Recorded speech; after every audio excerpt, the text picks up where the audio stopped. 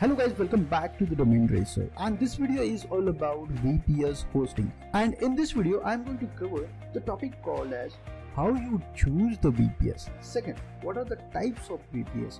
Do you need managed versus unmanaged VPS, or how do you buy the VPS? Because the mostly people knows what to buy, but while purchasing they are having some questions. So in this video we are going to answer all of the questions in a very fraction of time.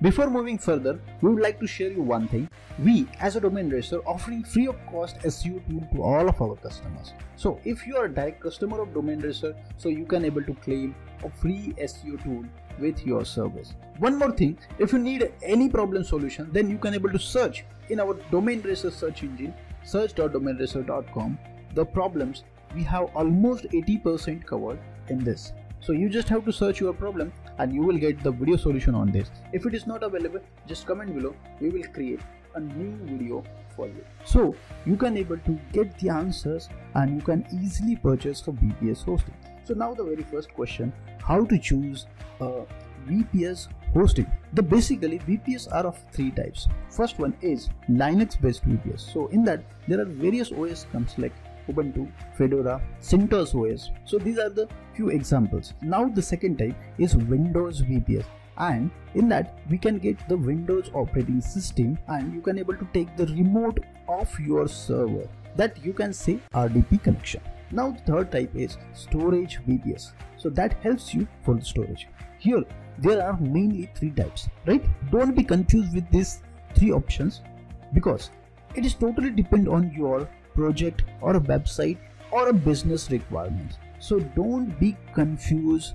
It is very clear that VPS are of three types, and in that when you want the e-commerce website, WordPress website, a business launching, Node.js, or any kind of applications that needs the root of the server and you can able to fire the commands and you can able to launch your application, that time you need a Linux based VPS.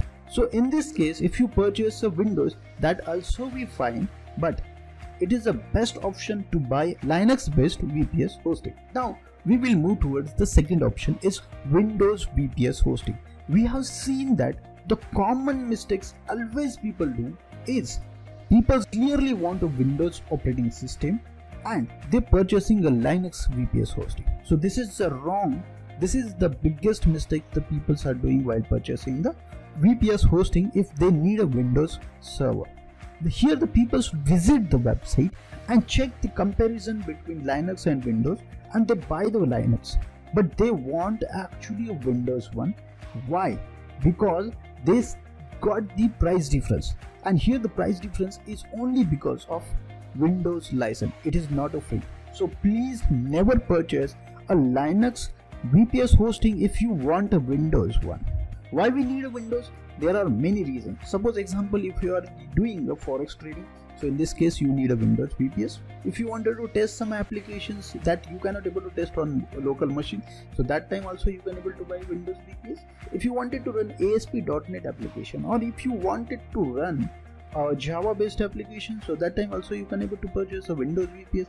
So these are the common reasons why you need to purchase a Windows VPS. So never purchase a Linux based VPS if you need Windows one, because both are different. So don't be confused. And mostly what happens whenever you purchase a VPS, so these are unmanaged one. So again I am repeating, these are unmanaged one. So do you wanted to know what is the difference between managed versus unmanaged? The link is given in the description, so you can able to watch that video and clear your doubts. Now the third one is a storage VPS. The storage VPS name itself says that it used for only a storage or a backup purpose, or you just want a second copy of your server. So that time you can able to use the storage VPS. So please make sure that never purchase a storage VPS for your production. Means if you're launching an e-commerce website, never launch on storage server, because storage server hardwares are very slow because they are used for the storage. So in this case you can able to say that if you want 1 TB of storage, it might get at around $10-20. So that is extremely cheaper cost in the market. So that time you always has to make sure whenever you are purchasing the storage VPS, so never ever use the live website on this, because mostly whenever we use the servers, so we need to take the backup, and the backup we cannot able to take on a local machine, or we cannot able to do manually. So in this case the role comes here is a storage VPS. So you can able to configure your storage server with your live application, so every time your data will be backed up on storage VPS. So why VPS? Because if you purchase a dedicated server you need to pay almost 10 times, but with the VPS you can able to save a lot of money. So this is what the difference between all of these three platforms. Now the question the most people always ask, how to purchase a VPS. So you might be thinking that I will show you the steps. Yes, right, but here the peoples while purchasing have 2-3 questions that we are going to cover in just a minute. Let me show you. These are some examples of the plan. Let's say I wanted to purchase this plan. I will click on this.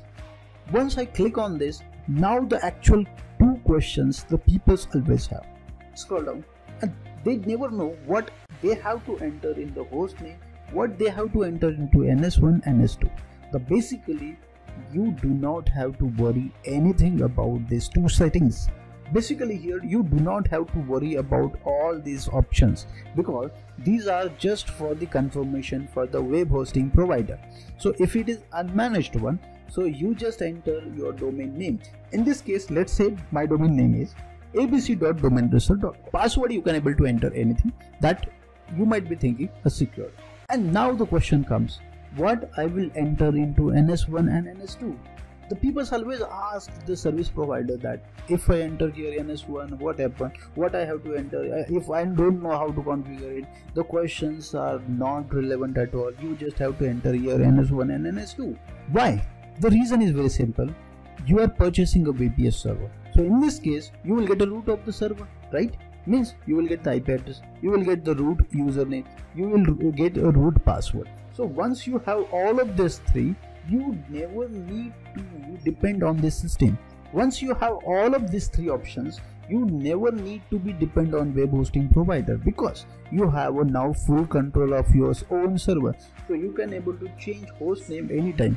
So here you have the root of the server. So it means you can able to change host name, you can change your DNS, you can change your name servers, you can able to create a predefines, you can able to create prefix, anything you can able to create from your VPS. So these entries are only for the validation to a service provider. So never worry about this. Directly purchase, get the root access, and start building your web-based applications. So now if you have any queries, we are available 24/7. Just comment below, or you can able to chat with our agents, and we are happy to see you again. Thank you so much.